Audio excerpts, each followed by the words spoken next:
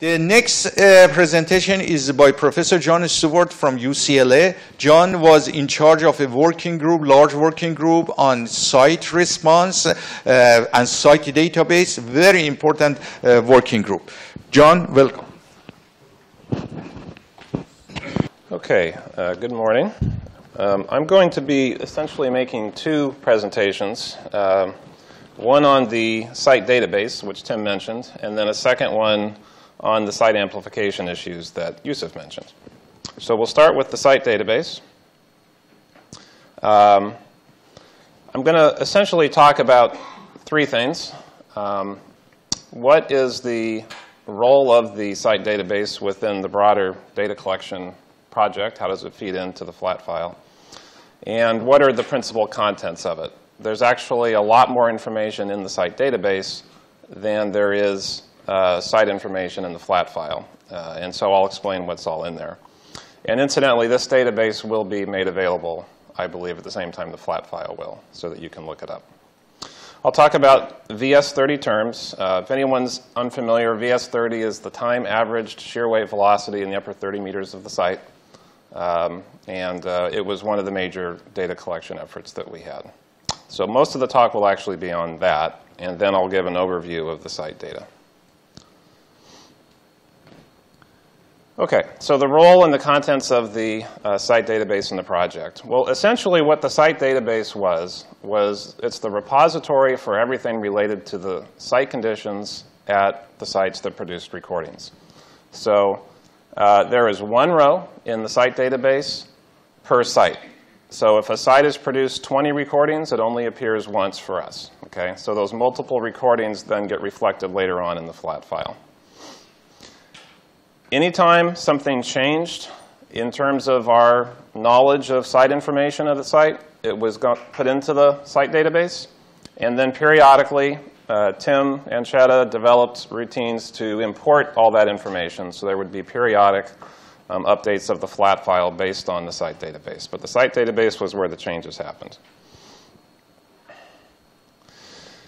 The contents of the database I break into a few categories. There is, first of all, basic information on the stations. There are identifying numbers. We have what we call a station sequence number, which we use internally, one per site. There are also numbers that the data providers have assigned for their stations. The name of the station, as Tim mentioned, we spent a lot of time just going through bookkeeping issues. The same site might have been listed with 4 or 5 different names. And so we essentially adopted the most descriptive name and tossed all the rest. Geodetic coordinates, that's latitude and longitude, and we're reporting it to as many significant digits as we can. In many cases, there is more precise locations than we had in NGA West 1. And station housing. So this would be essentially codes, the geomatrix first letter, that would indicate a free field hut at the bottom of a small building, on the abutment of a dam, and so on.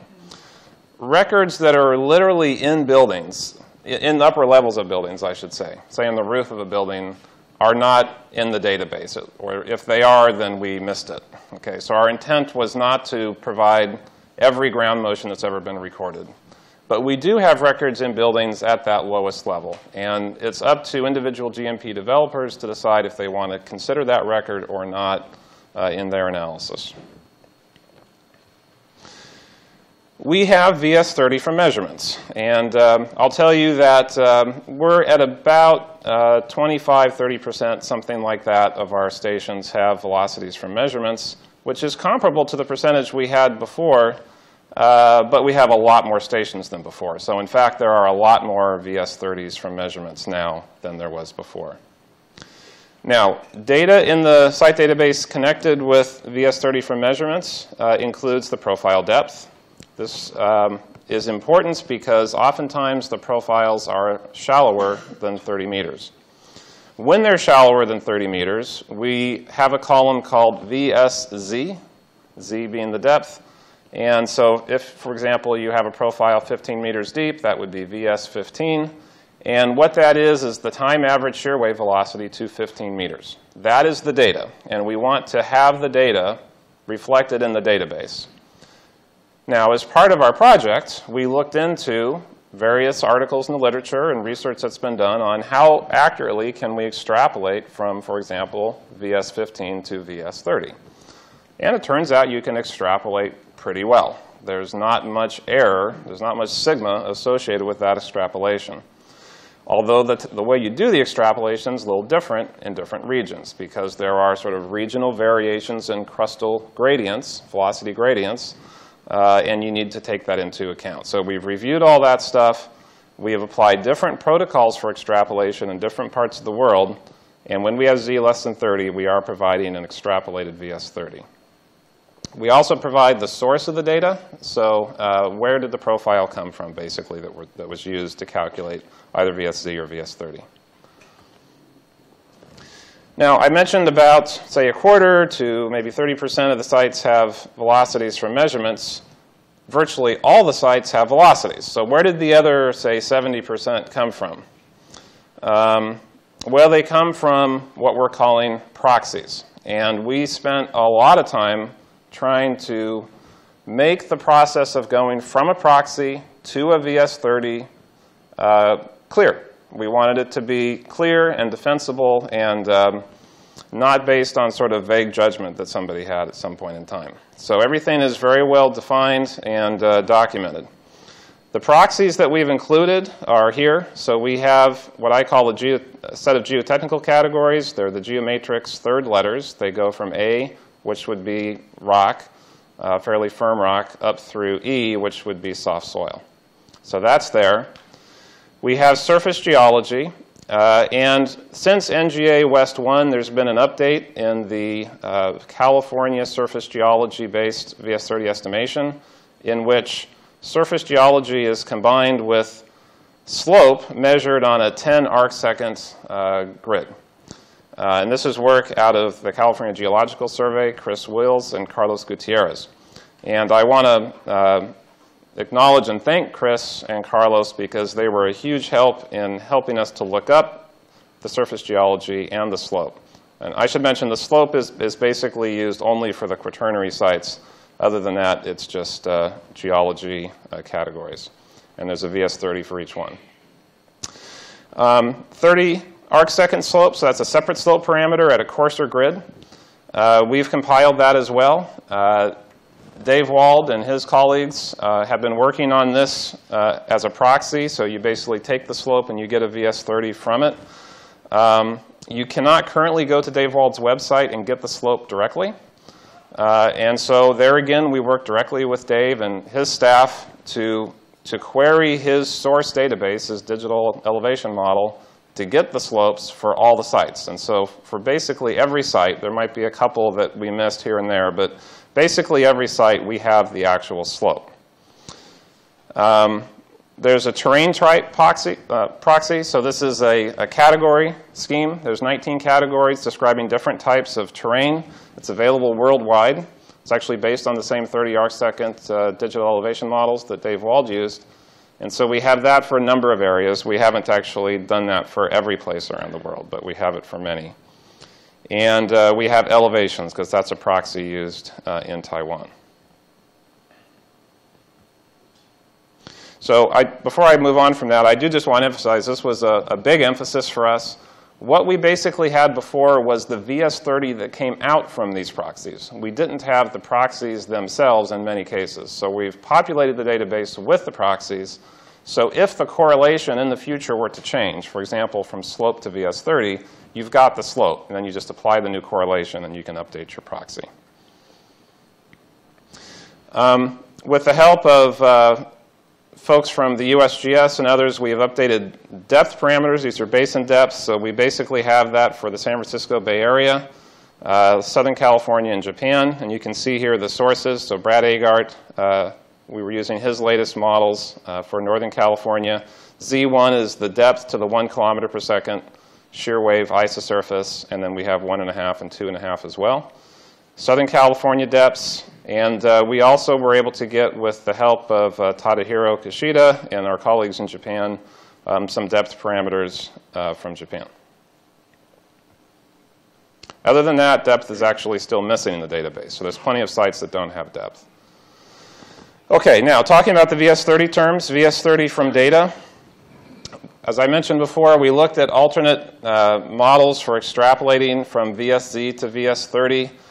Essentially, there's a California model that Dave Bohr published in 2004. There's an updated model that he published, I think, just last year, based on data from Japan.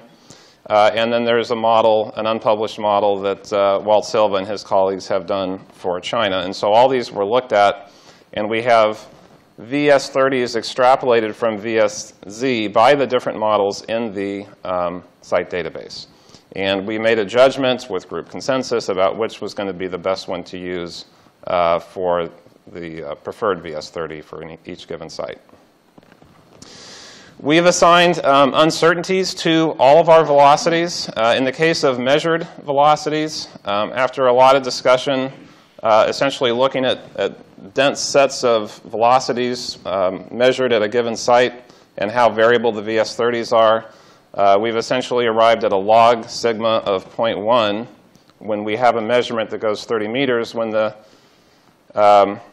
measurement is shallower than 30 meters, you're going to get a higher standard deviation, and the standard deviation will climb the shallower the measurement. This is just an example of the extrapolation technique. So this is VS30 on the Y, VSZ on the X, and you can see, this is the cluster of data basically that we have and a couple of the different extrapolation models that were considered.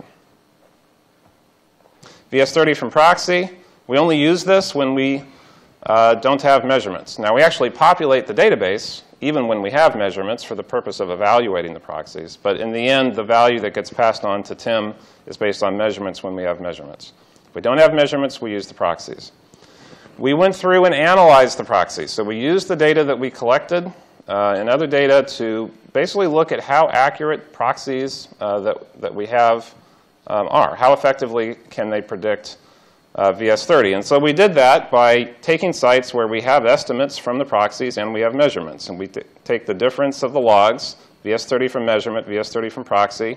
We look at histograms like this, and we're looking for a proxy, a well-performing proxy, to have a zero mean and a small sigma. And it should be doing that across various types of site conditions, in this case, quaternary, alluvium, and tertiary. If you compile that type of information over lots of different types of proxies and different site conditions, this is geometric's third letter. This is third letter plus elevation, a couple others here. We want to see, on average, a zero mean and the smallest possible sigma. So I'm not going to go through the details of the results because we don't have time. But we made some judgments about which proxies are performing better, which ones are performing worse, and we essentially weighted our estimates of the VS30 on the basis of this performance, okay, which is what this says here. The database indicates which proxies were used for each individual site and provides an explanation for how the weighted averages and sigmas were computed. Overview of the data. There are currently 4,160 sites. About 1,000 of those are the small magnitude data set that Tim mentioned. For comparison, there were about 1,600 in the original NGA. Geographical distribution of the sites. This is the original NGA project. So the green here is mostly California, and there was a lot of Taiwan, and then various other places. In the current database, still a lot of California. Still a lot of Taiwan, but you see now a lot of Japan sites have come in. So that's a big change. Also China, and then the various other places. So one of the biggest changes just geographically is Japan is a major contributor to the data set now, and it really was not much of a contributor before. In terms of availability of proxies at all the sites, we have geomatrix third letter for most of them, about 80%. We have surface geology mostly in California. We're going to be looking to expand that over time, but for now, we pretty much have it for about 35% of the sites. We have slope virtually everywhere. And the few that we're missing, it's probably because we don't know the lat longe very well. Because anywhere you have a lat longe, you can get a slope. In terms of VS30s from measurements versus proxies, this graphic, I think, pretty much tells the story. So what you're looking at here, what you're looking at here is histograms of the inferred VS30s, the light lines up here. and measured below. This is VS30 down here. This is original NGA project, current NGA project. And while there are probably roughly comparable percentages of rock versus soil sites now as opposed to then, because the number of sites is so much greater, there's actually a lot more rock sites. So in answer to one of the gentleman's questions out here, proportionately, yeah, not much change, but in raw numbers, there's a lot more rock sites. And that has some significant implications, actually. There's also more soft soil sites. And so I think we can get some good insights at both limits of the velocity range. You'll see more on that as we go through the day. So this concludes my site database presentation. Since the second part of my talk is quite different in content, I thought I'd take any questions now if there are any. Any question on the site before getting to NEHRP? John, about the station information, you mentioned housing. How about other factors? For example, if a station is on the top of a hill, like Tarzana record, or if a free field station is close to a tall building. In California, we have been more careful about this type of conditions, but some of the sites in other countries, I think we have this problem. You're right. So there's a couple of questions embedded in there. Okay, so one of them is, I'll take the last one first. What about all these stations in other countries? Maybe we don't have this information. And you're right. So we don't have the geomatrix first letter, which is what carries this housing information everywhere. We are pretty complete in California. We have sort of general knowledge. You know, we know that they intended to put it in certain places, and a lot. You know, I've gone and seen a lot of sites in Japan, but by no means the thousands of sites that they have. So I have a sense that they predominantly do, in fact, have free field stations. For example, in Japan. In Taiwan, they have a lot of stations in schools, which are short buildings. But we don't have that specific information on a site-by-site basis. Okay, so the developers are, for the most part, just assuming that they're free field, even though we don't have it for these foreign stations. Now, on the first question, you asked about topography. So we have not really a direct indicator of topography. We have things like dam abutments, but we don't have like a metric of topography as a site parameter. If a good metric could be identified over the course of research and can be expressed, say, from digital elevation models, that could be something we could do in NJ West 3. I think it's been discussed. Yeah, I wanted to say that in the next phase, we are really hoping one issue is the issue of topography. Yeah. How we are going to incorporate that into GMP and so on. That's another way of doing. And then another. It's mic. No, it's mic. There is a mic. I guess it's not. Or, sorry. The other thing is that since really this is community-based project, it's not one individual project, many of people who are working on various pieces, they know about these earthquakes. Either they have visited and so on. One good question, they are Italian earthquakes, right? And because they found out that there's maybe in the castle, their instrument is in castle and so on. But John, for example, visited that earthquake and so on, and we have lots of contacts from Italy. So that process helped us a lot, that screening, that, oh, this is in the castle, this is in the slope because they wanted to do whatever. So that was one reason of screening was time consuming. I have a few questions from the internet. Yeah, go ahead. Vladimir Grazer is asking, can you please specify, name some of the high S-wave velocity sites? Where are they? California, China, Japan? Most of the added high velocity sites are California. So one in particular is Diablo Canyon. We just added it a couple weeks ago. And it's a pretty fast velocity. So a lot of them came in through the small magnitude database Tim mentioned. Another question from Larry Salomon, and he's asking, did you record the depth of the sensors at the recording stations? Are you even, yeah. Yeah. The depth directly is a parameter, no, but we have geomatrix first letter codes that reflect that. So there are, for example, some records that are some instruments that are in vaults, which are fairly shallow, say 2 meters or less. We have others in tunnels.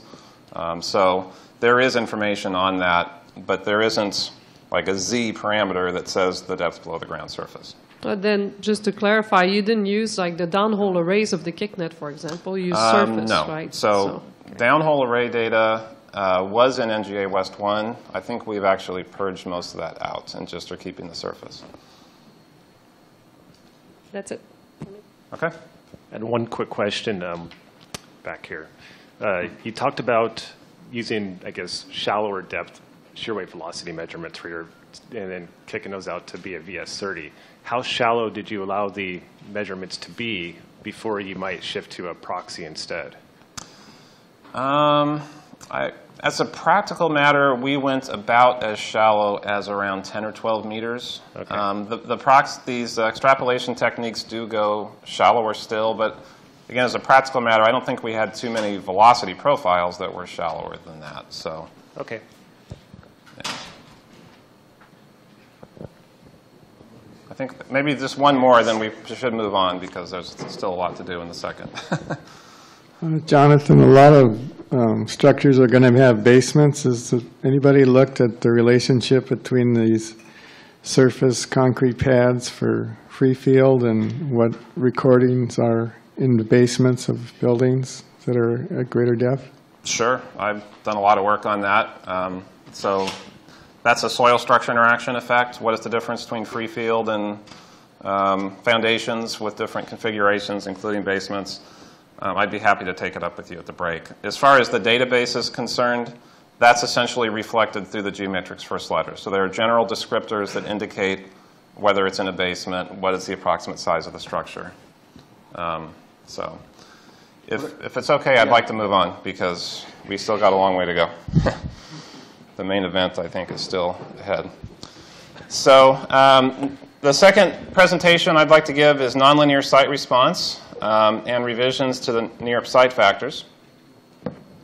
And as Yusuf mentioned, we undertook this task as both a technical task and as a consensus building process. It started over 2 years ago, in fact, 2.5 years ago about. Emil Seyhan is the graduate student who was right in the thick of it from the beginning, and she's here. And you see all the participants. The participants in this task were there because of their expertise in site response and also their expertise in many cases with the code, the building code, where it came from, how to get things through the review process for the code. And so there's both technical and code-like expertise here. What I'll talk about is context. So the point here is for anybody who is not a practicing engineer and you're not really sure why we're worried about this stuff, I'm going to just briefly describe how ground motions are developed in the code and how these site factors are used.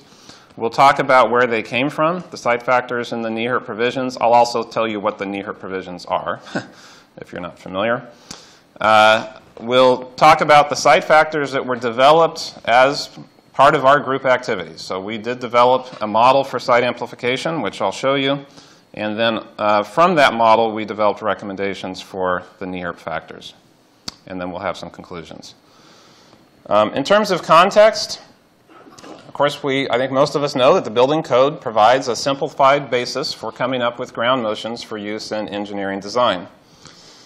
Basically, it starts with ground motions on rock that are mapped. They're mapped by the USGS, and this is what the NGA ground motion equations are going to be used to develop along with various source models. So the USGS maps at a certain set of return periods the ground motions for rock site conditions, and this is one such map, hotter colors indicating stronger motions. In particular, for the design of buildings, the most important parameters are S sub S. That's a spectral acceleration for short periods, about 0.2 seconds, and S sub 1 spectral acceleration for mid periods, 1 second. These are the mapped parameters. Those parameters are then modified through site factors. Okay, so you go and you, by one means or another, you come up with a VS30 for your site, and on the basis of that, you divide the world into 5 categories, A through E, A being rock-like and E being the softest soil. And you basically assign a factor, FA for the short periods, FV for the long periods. And I'll talk more about these later. The S sub S is multiplied by the F sub A. So the short period rock spectral acceleration times F sub A forms this short period spectral acceleration for the site condition. Same thing for the mid periods. These are combined with some rules for constructing the shape of the spectrum, which I won't really go through here, but you basically end up with a spectrum that looks something like this, defined on the basis of these 2 parameters. So this is what we're talking about. Now, where do these site factors come from in the NEHRP provisions? Well, first of all, what are the NEHRP provisions? Well, NEHRP is the National Earthquake Hazards Reduction Program. It's an act of Congress which did a lot of things, but among them was to establish a process by which new science, new technology would be brought into the code writing process. That's done through the NEHRP provisions and the associated commentary, and it's been that way for many years, well over 20 years. So new ideas basically come in through the NEHRP provisions. It's not necessarily in code language, so from there, over the last few cycles, it goes into something called ASCE 7. That's getting it closer to code language. There's an additional set of reviews, of course, that happens there, but it's a little less technical. And then finally, you end up with the building code, in this case, the IBC, but there are other codes used in various places around the country. Okay, so basically, the front end of the process is the NEHRP. And we talk about the NEHRP factors, or sometimes you'll see the ASCE factors because of the ASC 7 document. Now, the factors FA and FV that I referred to before, they're derived for VS30-based site categories. So that was a decision that was made about 20 years ago. We're not going to use rock and soil anymore, or rock and soil and soft soil. We're going to define site categories on the basis of VS30. And this is held up well over time for the most part. These are the factors again. I'll just point out a few things here that I didn't say before. There's the 5 categories, E being softest, A being hardest. If you look, these are the levels of motion on rock, S1, SS. At the far left end, this would be fairly weak input, and you see, as you would expect, soft soil has higher amplification than stiffer soil and rock. So that's one trend that you see. Another one that you see how the amplification decreases as you go to stronger shaking. That is nonlinearity in the site amplification. The level of nonlinearity, essentially the slope, is a lot steeper for E than it is for D or C and so on. So there's more nonlinearity for softer soils. Again, no big surprise there. The factors contain that intuitive trend. I'm trying to get the cursor back here. There it is. And then the other point that I would make is that this slope is steeper at short periods than it is at long periods. So there's varying levels of nonlinearity depending on what spectral period. All of these are intuitive, reasonable trends. Okay? And those basic features are being retained as we go along. Now, an important detail, we'll talk quite a bit about this, is that these factors are combined with the USGS maps. And those maps are defined in modern times for a very specific site condition, which is 760 meters per second. So in the original NGA models, when USGS developed the maps, they plugged in a number for VS30. And that number was 760. Now, a little bit of background on how these came to be. They were developed in 1992, and of course some work before that. There was a workshop then that brought forth these provisions, brought forth some recommendations, and they were adopted for the first time in the 94 NEHRP provisions. It's important to remember what the national maps looked like in those days. The national maps were based on, or were published by a fellow named Al Jermissen at the USGS, and they were based on a GMPE. Now, the GMPE that was used for the western U.S. in those days was by Schnabel and Seed, published in 1973. This is the header of their paper in BSSA. And the GMPE was, they did the best they could with the very limited data that they had at the time. They used rock records, and for soil records, they deconvolved the motions down to rock, so that at the end of the day, all of the records they were using were intended to be for rock. Okay? So this was not GMPEs as we know them now, which apply for all the different site conditions. This was a GMPE for rock. So then you can say, well, what kind of rock were they looking at? Well, they probably didn't know it at the time, but the rock records they were using were probably on average around 600 meters per second VS30. We kind of know that's a reasonable average in California these days. If you go back to the 1970s reports and see what did they deconvolve to, what was the velocity they were going down to, it's quite a bit stiffer, about 2,400 meters per second. One way or another, what Seed and Schnabel came up with, they report as being for 11,000 feet per second, which is 3,400 meters per second. So the numbers don't exactly all line up, but that was the velocity that was intended to be representative of these GMPEs at that time. They were used by Aldermison to create the maps. This is a scan of the California portion of the map from 1990. The documentation describes it as being useful for this velocity range. This is not VS30, this is just velocity. It's probably a surface velocity. VS30 would probably be a little bit higher. So basically it's a ground motion map for a firm rock condition. Obviously the numbers are kind of varying around a little bit, but I think they're all pointing towards this is a pretty firm rock condition. And so that was what the mindset was. That's what people were looking at the time the NEHRP factors were developed. Now, they were developed using data largely from the, well, pretty much from the Loma Prieta earthquake. There was a combination of empirical and simulation. I'll describe that. There was empirical weak motion amplification using recordings from the San Francisco Bay Area.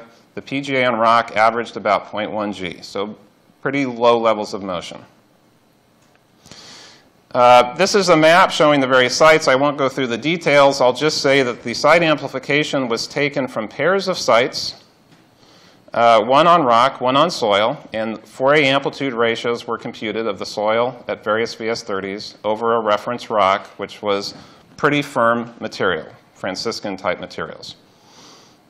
There were 35 such pairs. They were plotted up over average period ranges, and you can see the data and the regression. The regression is linear. It looks like this. So there's a reference velocity, which is essentially where this passes through 1. There's a slope C. Okay? So that's the linear amplification. Two parameters. Both were regressed. And the velocity came out for both F sub A and F sub V to be about 1,050 meters per second. So those lines were used. Committees looked at it. They came up with sort of various plateaus to use for different site categories, and the factors were defined for that weak motion condition. I won't go through the details, but there was a set of simulations that happened as well. So shake runs and things like that to develop nonlinearity and bring that up to stronger input motion levels to produce the factors that we know now. What I would argue is that given what they knew at that time, they had hard rock, basically ground motion maps. They had site factors that were referenced to similarly hard rock. So everything was compatible. It was perfect. They were using the best available science. They did a good analysis. There was compatibility between the maps and the factors. It was beautiful. It was a great piece of work that got best paper awards and lots of acclaim justifiably. Time went on, and the national maps changed. In 1996, the USGS changed the definition of the reference velocity from whatever Seed and Schnabel had to a very well-defined condition, BC boundary, which is 760 meters per second. So that was intended to be the basis for the 96 maps. The GMPEs weren't completely up to the task yet. Most of them were category-based, rock soil. Bohr had one that was VS30 based, and that was used. Time continued to go on. The maps were updated. The most recent version for the western U.S. is using NGA with a defined VS30 of 760 meters per second. The factors never changed. So the maps went from hard rock to 760, which is a little bit softer. The factors stayed the same, anchored to 1050. So what did we do in this project? Well, our task, we're called Task 8. Our Task 8 committee looked at this. So we plotted up the NGA factors from the original NGA project. We plotted up the NEHRP factors. and we found that there were some differences. So a paper was written on this. It was presented at the Geo Congress. Maybe some of you saw it. So we basically found some discrepancies. So there was motivation to do something. We decided to develop a site amplification model using the vast NGA West 2 database and site metrics that I spoke about to guide the development of new factors. A proposal was developed on the basis of these factors, which I'll tell you about. And the proposal includes now the factors, just like before, but also an equation. So you can plug in a VS30 and a PGA on rock, or actually an SS or S1 on rock, and get the factors out. So that has been produced. It's actually been looked at by the PUC sort of informally. That's the committee that approves changes to the code, and we'll talk about the process there. There was a dissenting view on what this change should be, and so an alternative proposal has also been put forward, and actually, as we speak, balloting within our committee, Task 8 committee, is going on, is due by tomorrow. For any of you who are on the committee and haven't voted, do so by tomorrow, please. And then this will be passed along to the PUC.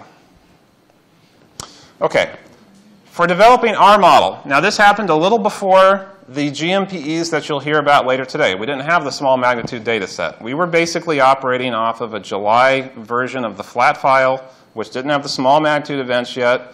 That 8,600 records, 346 earthquakes. And we applied some criteria. We used a minimum of 10 records per event so that we could define event terms well.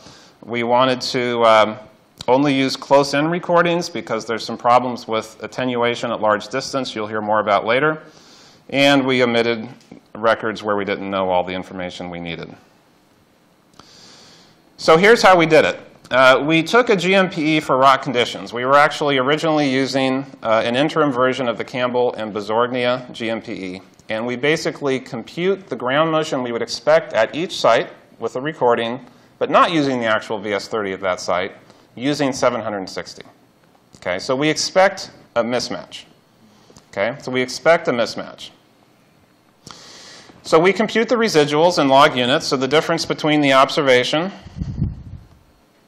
and this mu here, there we are. The mu is the median from the interim GMPE, and we add an event term, which is basically the extent to which the earthquake for that event is unusually high or low. So we basically correct those features, which are normal. And then we construct a site amplification model to remove the trends. Okay, so we expect a mismatch, so now we're going to build a model that removes that mismatch from the data, and we're going to have a model based on that. So this is what the model looks like. The various models in the GMPEs are going to look pretty similar to this. The details will be different, but there's basically, it's in log units. There's a linear term, which is VS30 scaling. There's a nonlinear term. The linear term has this log VS30 over VREF that we saw earlier with Roger Borchert's original work. And there is a slope term out in front. The difference now is we have a delta C because we do see some regional effects that I'll talk about later. We're setting the reference velocity to 760. The nonlinear term looks something like this. So this is the most important parameter probably, F2. That is the slope. So as the PGA goes up, the amplification goes down. The slope of that relationship is F2. That's the most important parameter there. F3 is just an additive parameter so that the thing saturates at low ground motion levels. We set F3, we looked at things, set F3 to 0.1, F1 we set to 0, so for very weak motions there would be no nonlinear term. I have till 10:30, right? Well, 10:20. You can have a little bit more time, you're going to absorb it during lunch. Okay. Yeah, let's finish it. 10:20. I should finish by 10:20, I think. The steps in model development, pretty standard stuff. We did the same thing we had done back in the Choi and Stewart article about 10 years ago. So we first evaluate the nonlinearity.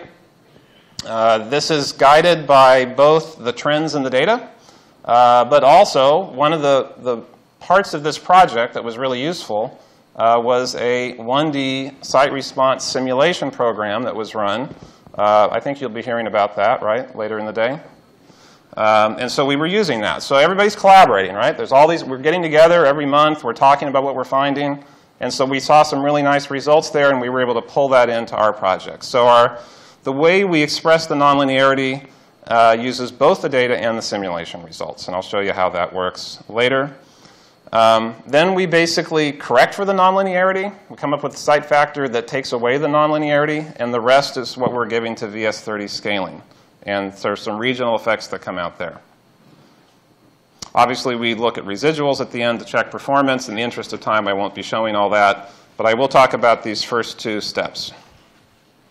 So first with the nonlinearity. It's actually conceptually a very simple process. We take the data set that we got, we divide it up into bins of VS30. We don't want to stick exactly with the NEHRP bins because maybe the boundaries aren't at the best possible places. If you want to see changes in nonlinearity as you change VS30, you want to divide things up a little bit more tightly.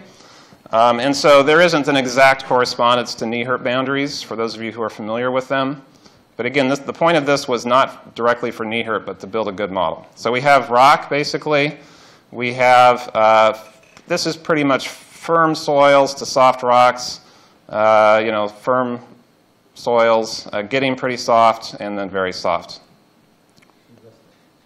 Should be less than 180, but we're using 200. We see the break and slope occurring at around more like 200. So we then plot the residuals that were computed. This is the difference between the data and the model against PGA. So this is a whole bunch of plots. Let me just, maybe we'll look at this one for illustrative purposes. So we have PGA on rock from 0.01 to 0.1 to 1. It's a log scale. Amplification here. Here's 0 coming across. You see there's amplification for this fairly soft soil. And as you go to larger PGA levels, this is 0.3 seconds, by the way, it comes down. So you're getting de-amplification out here most of the time, amplification back here. And this is the fit of that curve that I showed you before with the F1, F2, F3. The F3, which is the additive term, essentially defines where you get this break and slope. We're using about 0.1 G. F2 is the slope out here. Okay, so we're compiling these numbers. And what you basically see is, first of all, as you go from short periods to long periods, things get more linear, so these slopes become flatter. And as you go from rock sites to softer soil sites, these slopes get steeper. So the slopes are pretty steep here still, and then getting pretty flat as we go up. Now there's some outliers. So this is showing the slope, probably not really statistically significant. So you can, of course, run tests on those things and bring that forward. We do the regression. That's the red line. So we had the various parameters. This is the additive term. D, and the slope term B. This is like F2, and this is sort of like F3. All right, so this is the end result of that. For comparison purposes, I'm also showing the Choi and Stewart model from 2005. So this is the slope plotted against VS30. This would be soft soils, kind of soft soils, getting stiffer, and so on. There's different regions that were looked at in a bin sense, California, Japan, Taiwan, and we combine everything together, which is probably the most important one to look at, so that's the boxes. Okay, and so you can see how the things become more nonlinear as you get to softer soils. We take the results from Ronnie Kamai and her colleagues who provided us the simulation results, which is shown here on the right. So we have amplification versus PGA. And what we're doing basically is we're extracting the slopes out here so that we can plot those up in an apples-to-apples sense with our slopes. So we plot that up, and we basically eyeball it, and we build a model. So there's a lot here, and I can't walk you through the whole thing, but let me try to get the cursor. It would be really nice to have a pointer. But these are the boxes from before. The solid dots, red and blue, are the Kamai slopes. And you can see for PGA, they're generally following similar trends. And basically, the orange line here is the model that we have selected. It's not really regressed. It's really based on judgment. There's a there's a functional form, and we adjust the coefficients to pass through in a way that we think is reasonable. When we get to long periods, things get a little bit dicey. So the data is starting to come down a little bit, even at these long periods. So that's indicating some nonlinearity that we're not sure we really believe. The simulations are not showing that. And so we have model 2, which doesn't allow that nonlinearity at the long periods, and model 1 that does. And we carry that forward through the process. We remove that nonlinear factor from the residuals. We plot it against VS30 to evaluate VS30 scaling. So this is done for all the data, California, Japan, Taiwan, and these are the slopes. So we're extracting these slopes. And we see that there's variation. So you'll see a lot more about this as we go through the day. But the slopes change with period, and they vary by region. The combined result for all the data is the blue sort of dots here. And you see this trend. Interestingly, Japan is having basically zero slope at short periods. So there's almost no VS30 scaling. But then you get to long period, and it's got quite a bit. And California follows pretty well the overall worldwide trend, which was nice that it turned out that way. So we compile all the slopes, we calculate the delta C's, and this essentially completes the model. So the way we built NEHRP factors from that, well, we talked about it a lot. We met probably 3 or 4 times in person. We met other times by phone, trying to reach consensus, really, for the most part, on how we're going to go about doing this. What is the procedure we're going to use to calculate these factors? Once you agree on a procedure, turning the crank and running the numbers is pretty straightforward. Well, we had a big meeting in June. We agreed on a procedure. We actually held a vote because it had been a contentious issue. Everybody agreed to the procedure I described before. We would use 760 as our reference velocity for computing the site factors. We agreed to not regionalize. We could have picked California-based factors. Decided not to do that, go with the global model, so delta C was set to 0. We selected representative velocities within the categories A through E. We take mean values of the slope parameter F2 across the period range, because the NEHRP factors are not at a specific period. They're averaged across period ranges. So we take a mean value across the period ranges of these slopes for use in computing FA and FV. The NEHRP factors are not expressed relative to PGA. So the driving parameter for the site factors is SSS1. In our model, it's PGA, so we have to convert. So these are the factors that were used. They do have some magnitude and distance dependence, but these were the numbers that we thought made the most sense for the range mostly dominating out here in California. And we use mean values of C across the period ranges. And this is basically what you end up with. If you just casually look at this as compared to the plots I showed at the beginning, they pretty much look the same, but the numbers are shifting around a bit. And let me show you how that works. So these are the factors, FA on top, FV on the bottom, site classes in the different rows, the different ground motion levels from weak to strong across the top here. And PIR is what we've come up with in Task 8. ASCE is the existing factors. Could have just as well called that NEHRP. And I pretty much want to draw your attention to a few differences that we felt were significant. First of all, for site class B. Site class B is velocities more than 760 by definition. Now the VS30 scaling continues on past 760, so you're going to get site amplifications less than 1. So we have numbers that are always less than 1. In fact, they're just about, in fact, they are always 0.9, as it turns out. You go to another significant digit, they're not always the same, but PUC wanted only one significant digit past the decimal point. The original factors were always 1, and that was by design. The rock maps were thought to be about B, so let's just stick with 1. So there's a difference there. If you go to the soil categories, you see things dropping. So for example, for C from 1.7 to 1.4. The reason for that change is that we're using 760 as our reference velocity. Before, everything was based on 1050. So if you're referencing to a softer rock condition, the change in ground motion is going to be less. And so we're seeing smaller site factors under those conditions. Now, there's a lot more than just VS30 scaling in the factors. As you go to stronger ground motion levels, of course, nonlinearity becomes probably the most important factor driving it. They did the best they could back in the 90s. They ran a few shake runs and things like that.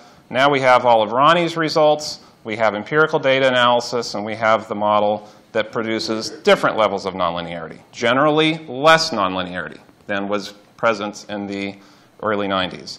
As a result of less nonlinearity, even though the factors would come down because of the change in reference velocity, they actually end up going up because of the reduction in nonlinearity, if you can follow that. So there are a few cases like this where things are moving in the other direction. They're moving up. And finally, things are changing the most for site class E.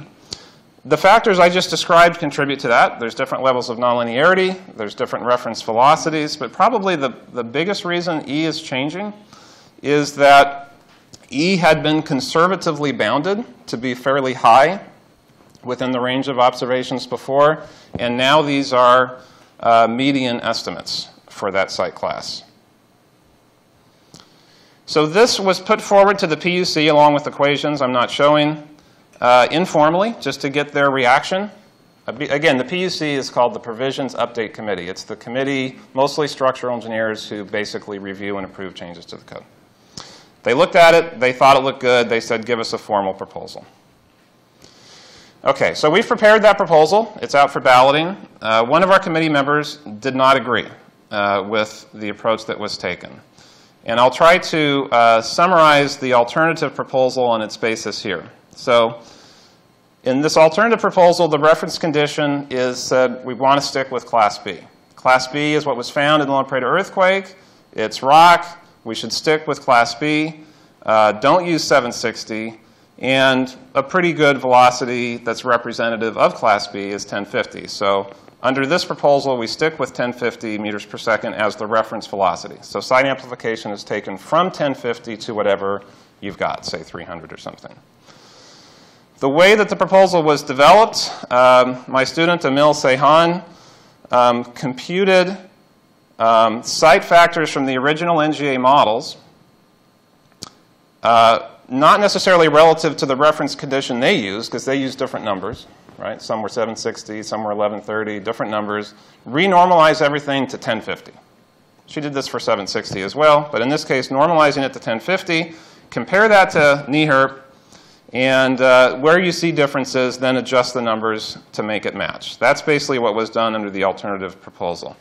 And so that has also been prepared and is out for balloting. And once the votes are in, which supposedly will happen tomorrow, CB Kraus is shepherding this process. We will send it to the PUC. So, last slide. VS30 remains the baseline site parameter we're using in NGA. The NGA models are going to have nonlinear VS30-based site terms. The nonlinearity is driven both by data and by simulations. Different groups will use different approaches. There's going to be some regionalization in the VS30 scaling. Haven't talked about why that is. We'll do that later, because I know I'm running over. Pending changes to the site factors. The thing we really couldn't ultimately reach consensus on was the reference velocity. I think most people feel that we should use the same value as the map. Some don't. So we had some struggles with that. There was consensus we should use global data. Really no disagreement there. And there was consensus that the levels of nonlinearity are less than we had 20 years ago. So I think everybody was in agreement on that as well. Great. Thank you very much, John. I appreciate that.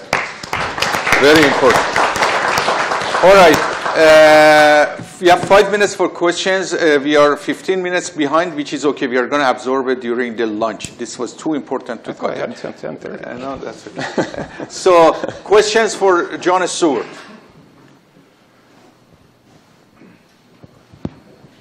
OK, why don't we start with Zia? So, John, the proposal, you're still having the BC boundary for the maps, but applying that to a Class B in the factors, and then from there go for C, D, E still. So you still have that. The majority of the people proposing is still that, if I understand correctly. We don't have a site factor that is exactly 1. So the reference condition is 760. And the site factors apply to the middle of categories. Okay, so B goes from 760 to 1500, so we use something around, you know, say 1050 or something. So that's going to be smaller than 1. Now when you go to C, the velocity is, let's say, 500. It's going to be more than 1. Okay. So there's no factor that's exactly 1. But the equations underlying it go through 1 at 760. That was the intent. Badi. Yes, actually my question is, especially with the depth less than 30 meters that you had, and when you go to long periods, I mean, I was just thinking about the quarter length of wavelength as a kind of a, not requirement, but a good measure for the depth over which we should average the velocity. Now, if you go to periods 10 to 20 seconds in GMPEs, how reliable is VS30 as a site? Right. So this is something that always comes up. So the question is basically, how good is VS30 as a site parameter? For long periods. Especially if you get to, say, shallow sites, long periods, stuff like that. And boy, I've answered this question a lot of times over the years. It's not a great site parameter. It's pretty much, you have to put it in context. You have to remember what we had before. What we had before was rock soil. Okay, so we had these sharp boundaries as we went from one to the other. VS30 at least smooths that out. Can you have shallow soil over rock and another one with, say, relatively stiff soil but very deep, and the same VS30? You can. And would the site responses be different for those two? They would. So VS30 does not capture all the possible responses.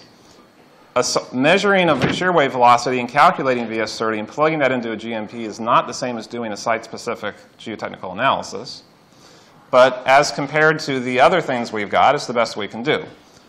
That said, a lot of GMPEs are now, and from 2008, have depth parameters. So you can start to bring that in. And so if you see that shallow sites have, on average, lower long-period spectral ordinates than deep sites, that can be corrected through that term.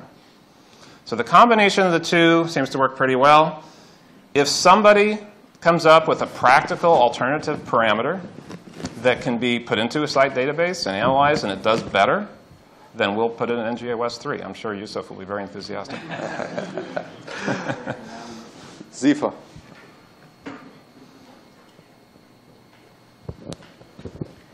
So after you included the records from New Zealand and Japan, have you considered the impact of liquefaction on the site amplification?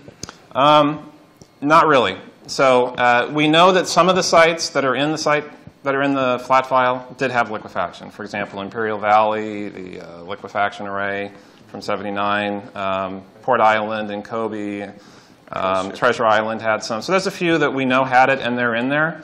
We don't have a flag in the flat file that indicates liquefaction. From a statistical point of view, they're not going to have much influence because they're so small in number as compared to the overall thing. So basically what you're getting from the NGA GMPEs is you are getting ground motions that do not reflect the effects of liquefaction. And if you want to include the effects of liquefaction, you have to do site-specific. One last question. One of the things that's being introduced, I noticed the S sub S and S sub 1 factors are changing by 30% over decades or over one cycle. Your changes in E were reductions by, I think, 50%. So sometimes the minority is right, and it would seem to me more logical to send both proposals to the PUC. And also a true consensus is what everybody agrees to, so it'd be useful to at least have that. I think, well, the PUC has actually seen an early version of the second proposal, so they've seen both, and they understand what the main reason for the differences are with the reference velocities. To be perfectly honest, the reference velocity issue sucked all the oxygen out of the room for 2.5 years. We talked about this over and over and over again. And I was disappointed by that in the sense, I mean, it's a worthy discussion and we had to have it, but the discussion we did not have in any significant depth was should we be conservatively bounding things for class E or for other classes for that matter? And if so, how should we do it? And, you know, we're having a public workshop, right? That's what this is. And I've been very honest and very frank about where our numbers come from. If people think, you know, you need to get those factors for E up, and, you know, we would be happy to entertain that, but for now, we're shooting for the median. We're trying to produce unbiased estimates of ground motion through the building code. If we want to deliberately bias things for one reason or another, and there could be legitimate reasons for doing that, then we'll entertain it. But for now, we're shooting for unbiased. All right. That is really last question. Go ahead. So when you move from the reference site to, say, C, D, or E, are you using the average velocity in that class, or are you calculating the average factor in that class? Yeah, good question. I kind of glossed over that. So where did the velocities come from that we used to compute the site factors in the categories? That's basically the question.